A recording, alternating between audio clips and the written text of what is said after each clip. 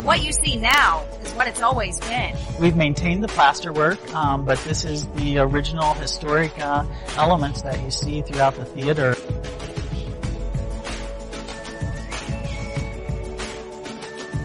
Three out of the past 4 years, Parkview Field has been named the best minor league baseball field in the country.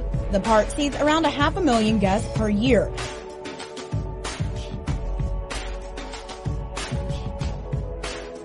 Some favorites at the Fort Wayne Children's Zoo are about to get a major makeover. $6.4 million in renovations will take place at Monkey Island and the River Otters exhibit.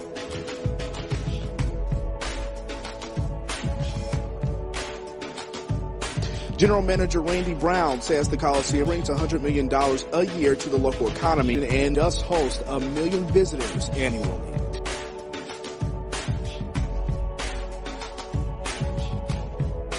Fort Wayne just broke ground on a milestone for trails and isn't stopping the momentum. We want to connect as many neighborhoods with destinations as possible.